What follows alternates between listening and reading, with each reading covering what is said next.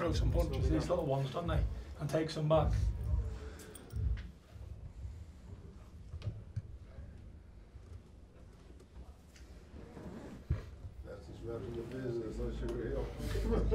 In the west, the last one is in the one west.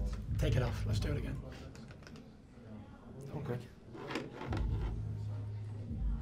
No, not really.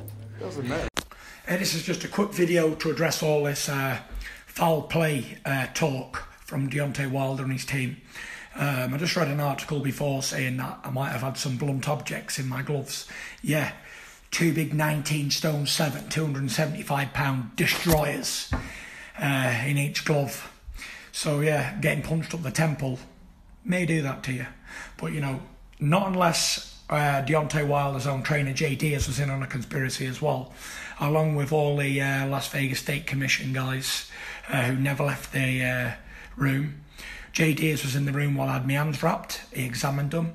He was in there when I had my gloves put on, examined them. Yeah, and everybody else was in the room. They don't leave you. We all know this.